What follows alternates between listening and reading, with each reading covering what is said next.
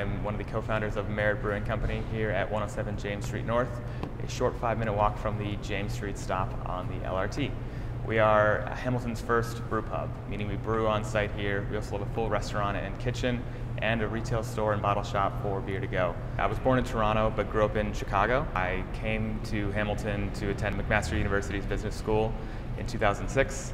Had a great experience at Mac, really enjoyed what the city had to offer, and after graduation I went to work in Toronto and New York for a while, and had always kind of kept my eye on the city and always been really excited about what was happening and the growth and the change that was happening in the city. So much of what the LRT represents really is kind of indicative of what we kind of want to represent here at MERIT as well. It's about community, it's about growth, it's about innovation. You know, it's about making things more accessible for people. The idea that you can get across the city on the LRT, you know, from McMaster to Eastgate Square is really exciting, and we have employees that, you know, live on both sides of that spectrum, and we want them to have an easier and more accessible way for them to not only travel to work, but to travel around the city and to explore so many of the great things that we have here.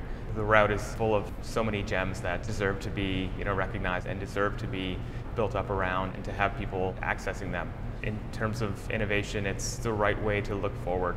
I think it's something that really does represent how we as a city should be thinking is, you know, let's look at new technology, let's look at the ways that we can do things a little bit differently that really will have a large impact at the end of the day.